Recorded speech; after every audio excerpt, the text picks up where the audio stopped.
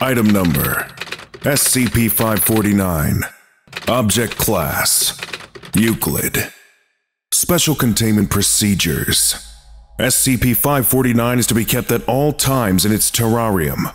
The terrarium was created after previous containment proved to be insufficient. The containment plexiglass is to be checked for fractures every day at 0600 and 1800 hours. Any signs of stress or wear are to be reported immediately to one of SCP-549's handlers.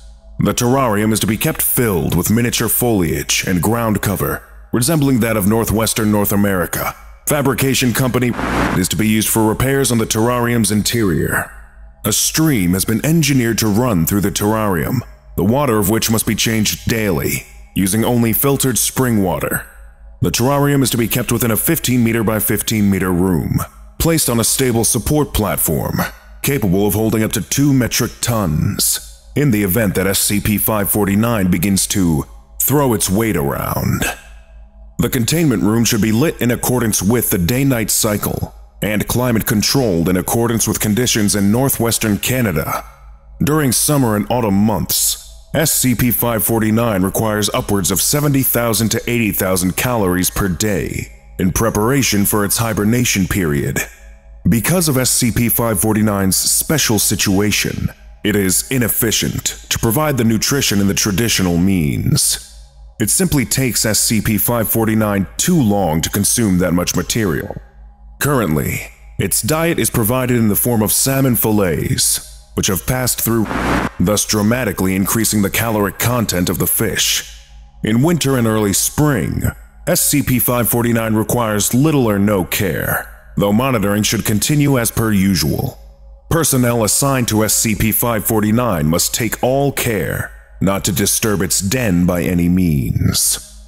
As a result of Incident 549-72, the mauling of Assistant Researcher by SCP-549, all personnel assigned to SCP-549 are required to watch security footage of Incident 549-72 as part of their orientation. Description: SCP-549 appears to be a miniature version of Ursus arctos horribilis, or grizzly bear. In stature, it is approximately 17 centimeters in length when standing on its hind legs. However, SCP-549 has a mass in line with an average adult grizzly bear, in summer around 305 kilograms. It consumes as much food as a full-sized grizzly would, and is able to exert all the same force with its claws and bite. This presents a number of problems, since its strength is concentrated over a much smaller area. Several of SCP-549's first enclosures were destroyed because it exerted far more force than expected of so small a creature. The walls of its current enclosure, treated with data expunged, have proven more able to resist any attempts to escape, though as long as it is fed regularly and not provoked, it seems content to remain in the terrarium. SCP-549 was recovered in Canada, along with several other miniature animals. Though agents on site were unable to determine the cause of death for the others, SCP-549's dietary requirements suggest they may have died from starvation. Professor theorized that SCP-549 only survived because it was in its hibernation state at the time when data expunged. Subject had a collar affixed similar to the other data expunged, with the etched designation Ursa Minor, Dr. Wondertainment's Micro-Menagerie.